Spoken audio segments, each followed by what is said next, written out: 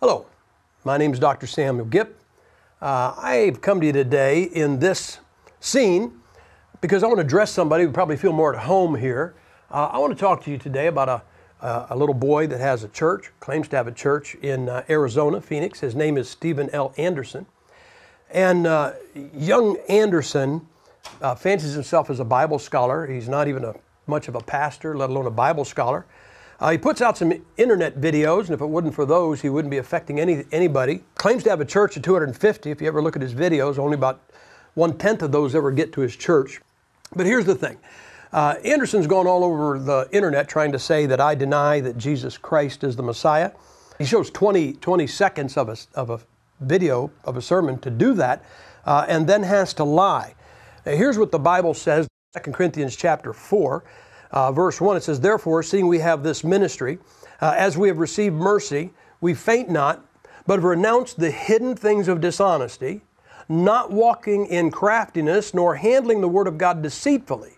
And that's what Anderson does. He's crafty, he's deceitful. In fact, he doesn't even run the show. The real guy behind it is a fellow by the name of Paul Wittenberger. And Wittenberger kind of pulls the strings on Anderson. Anderson needs an adult desperately to keep him in line. And the reason I call him a 12-year-old is because I coaxed him to call me one day. He believes that the church is going halfway through the tribulation. To be very honest with you, it wouldn't bother me at all if Anderson went halfway through the tribulation. And I called a pastor friend of his in California, and I wanted to get to Anderson, and so I asked this fellow some questions. I knew as soon as I got done talking to him that he would call his boss, Stephen Anderson. So I called this guy a second time. And when I hung up, I looked at my watch and I said, "Stephen Anderson will call me within the next 20 minutes. 15 minutes later, my phone rang and it was Stephen Anderson. And I asked him, I said, "You believe we're going halfway through the tribulation?" He said, "Yes." And I said, "Now, did you get that from Rosenthal in California?" And he was almost upset that he would have gotten anybody taught him anything. He said, "No." I said, "Well, did you get that from Rasmussen?" "No." He said, "When I was 12 years old, I read Matthew 24, and I saw that." Now, guys, think back to when you were 12 years old. What did you believe then that you had to get straightened out on? And believe it or not, I'm not just saying this. This guy is locked in 12 years old. He got his Bible wrong when he was 12 on going through the tribulation, and has been wrong ever since. And if you keep that in mind and look at his videos, then you understand he's still a 12-year-old. If you look at his church services, he throws tantrums. I don't mean a Bible-thumping preacher. There are guys that thump the Bible and yell when they preach. No, this guy throws tantrums when he preaches. I've seen him where he kicks the pulpit like a 12-year-old throwing a tantrum, where he takes the Bible like he would take a toy. This may be Stephen Anderson's toy, but he takes the Bible and throws it. That's no respect for the Bible. He has an entire service where he had to tell the men in his church the proper way to go to the bathroom. Now, if I'm talking to a pastor, is there a pastor listening to me? You really think there is a need for you to explain to your men how to go to the bathroom? No man would think that. A 12-year-old? Yes, a 12-year-old would think that. He cusses in his pulpit. And here's what he believes. He put out this recent video where he has 20 seconds of a sermon. Now, guys, I've been preaching for 45 years. If you put every sermon I've ever preached end to end, do you know how many years of time that would be? And this guy gets 20 seconds where I said that Jesus was not the Messiah sent to the Gentiles. You read your Bible, you can't find any place in the Old Testament where God said to a Gentile, "I'm going to send you the Messiah." He says in Isaiah 42 that the Gentiles, he'd bring forth judgment to the Gentiles. There's other places where he said he would bless the Gentiles through Israel, and the Gentiles have been all around the world. The Gentiles have been blessed through Israel. But here's why he's upset. It has nothing to do with what I believe about the Messiah. Let me tell you what I believe about the Messiah. Jesus Christ was the Messiah. The Messiah was one of his offices. Anderson tries to say Messiah and Christ are the same. Well, that can't be true. When you see Christ is anointed. When you see anointed, think appointed. Cyrus is called the anointed. He was appointed to tell Israel to go back to the land. The Bible says that Lucifer was the anointed cherub that covereth. He was appointed to cover the throne and manifest the glory of God. Jesus was the Christ. He was appointed to do what? To do many things. He was appointed to be the Lamb of God. He was appointed to be the Messiah of Israel. He was appointed to sanctify people. So he was appointed to many things. He was the Christ. One of those was Israel's Messiah. We got in on everything that Christ promised when Israel rejected their Messiah and we trusted Christ. And the reason Anderson is making this big deal about the Messiah is because he took 20 seconds out of this. And that is almost 2 hours. It's 2 DVDs. It's called The Post-Trib Pre-Wrath Rapture that he believes. And in that, he was devastated. He couldn't refute one scripture. His boss, the guy behind the pulling the strings, the puppet master, Wittenberger, neither one of them could change one thing or find one thing wrong with this. They couldn't refute one scripture. If you want to get that, that's at daystarpublishing.com. And that is the most thorough study you'll ever see on the post-tribulation, pre-wrath rapture. And when they saw that, they said, we are devastated by the Bible. We cannot refute that. Let's pretend Gipp is off on his Bible. But the fact is this. If you're going to follow Steven Anderson, then you're going to follow a man that believes God is done with Israel. I got news for you. I don't know what you think about the Messiah, but Israel, I always say this. I don't say Israel was God's chosen people. I say Israel still is God's chosen people. That really bothers Anderson. He wants to be preeminent. He's got an ego as big as all outdoors. And he has made this entire movie about marching to Zion. Now, if you're going to follow Anderson on what I believe about the Messiah, and here's what he did in this movie. He shows John Haggai. I don't know the guy. He says he doesn't believe Jesus was the Messiah at all. I don't know. I don't know what he believes because Anderson only showed about 10 seconds of what he said. Then right after that, he has me. And then now he's lying. And Anderson, you're a liar. Now he's lying and saying, I don't say that I said Jesus wasn't the Messiah at all. He even went to Wyoming and got a Pastor Muppet. And if you watch Pastor Muppet, you can see Anderson's hands move every time this guy's lips move. And the funniest thing in the film is where this guy, you know, he takes a real bold stand. He says, the Bible is our final authority. It's not Sam Gipp or anybody else. And then he says, Jesus is my Messiah, and doesn't give any scripture.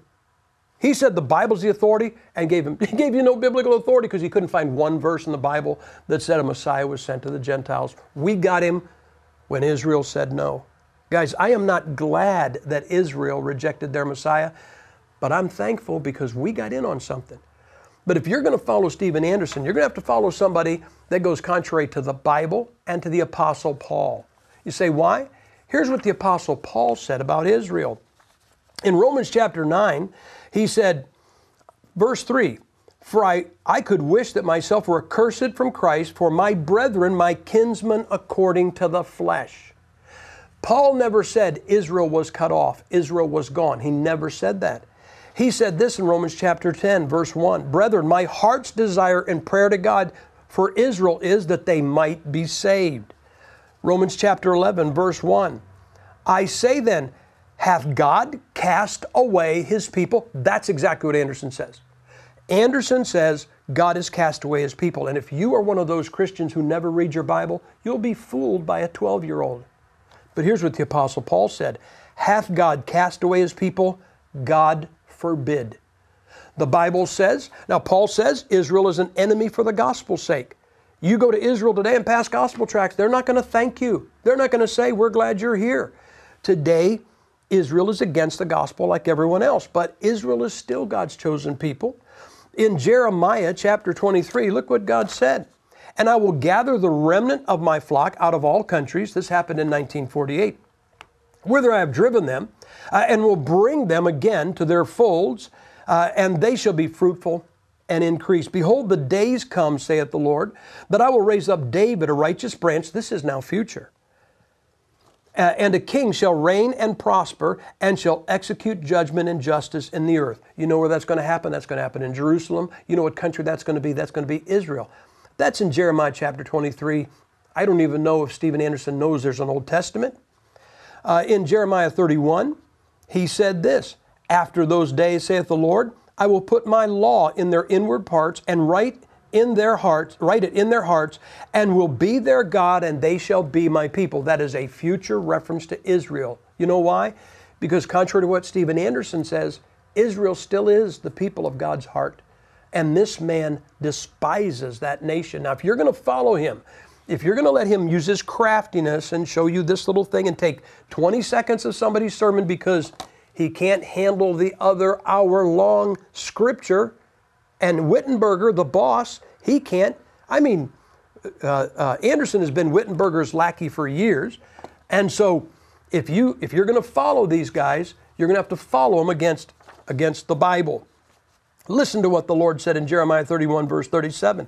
Thus saith the Lord, if heaven can be measured, and the foundations of the earth searched out beneath, I will also cast off all the seed of Israel for all that they have done, saith the Lord. He said, if those things can be measured, then I'll cast off Israel. So when Stephen Anderson measures the heavens, and when he finds the foundation of the earth, then he can say Israel's been cast off. He is nothing but a 12-year-old kid who throws his tantrums on air. Here's what Jeremiah chapter 33 says, verse 20. Thus saith the Lord, if ye can break my covenant of the day and my covenant of the night, and that there should be not be day nor night in their season. Now look at verse 25. Thus saith the Lord, if my covenant be not with day and night, and if I have not appointed the ordinances of the heaven and earth, then will I cast away the seed of Jacob and David my servant. Guys, the Lord said, as long as there's day and night, Israel's going to be his chosen people. God said, not Stephen Anderson. Listen, Stephen Anderson doesn't stand against Sam Gipp.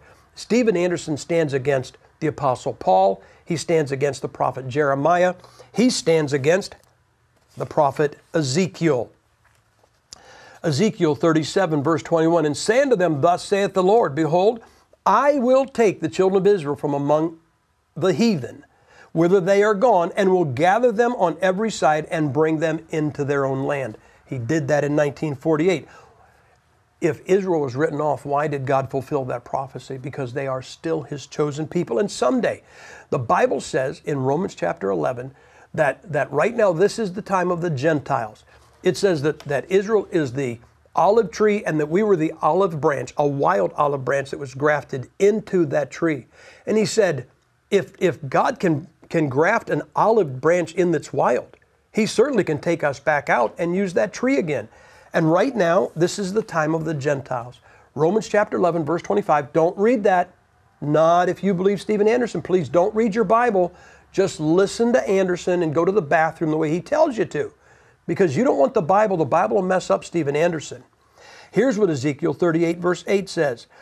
After many days thou shalt be visited. In the latter years thou shalt come into the land that is brought back from the sword, and is gathered out of many people against the mountains of Israel, which have been always waste, but it is brought forth out of the nations, and they shall dwell safely, all of them. That last part, and they shall dwell safely, all of them. First part of that is 1948. They're not dwelling safely now. You know what that means? That's still future. That means God is still going to fulfill Scripture in Israel. You know what Scripture he's going to fulfill? The prophet Zechariah. Would somebody tell that Stephen Anderson that there's a prophet Zechariah in the Old Testament? Does he even know there's an Old Testament? Would somebody tell Wittenberger to show it to Anderson? Take him by the hand. Somebody get Pastor Muppet. And here's what it says. In Zechariah chapter 8, verse 22 and 23, yea, this is future. Many people and strong nations shall come to seek the Lord of hosts in Jerusalem, and to pray before the Lord. Thus saith the Lord of hosts, in those days, this is in future, it shall come to pass that 10 men shall take hold out of all the languages of the nations. Those are the Gentiles. 10 people out of 10 different countries. What are they going to do? Even shall take hold of the skirt of him that is a Jew, saying, we will go with you, for we have heard that God is with you. Now, Stephen Anderson will try to tell you that he is the fulfillment, and that Israel, that he is now a real Jew, and that the Jews in Israel aren't there anymore. They're not the boss. Look, Stephen Anderson's 12 years old. He's got a little mental problem. I can't help him with that. He has picked 20 seconds out of 44 years of preaching, and you think that's honest? You need to follow a 12-year-old if you're going to do that, because he believes that Israel has been abandoned by God. I will say this, I don't believe that for a second.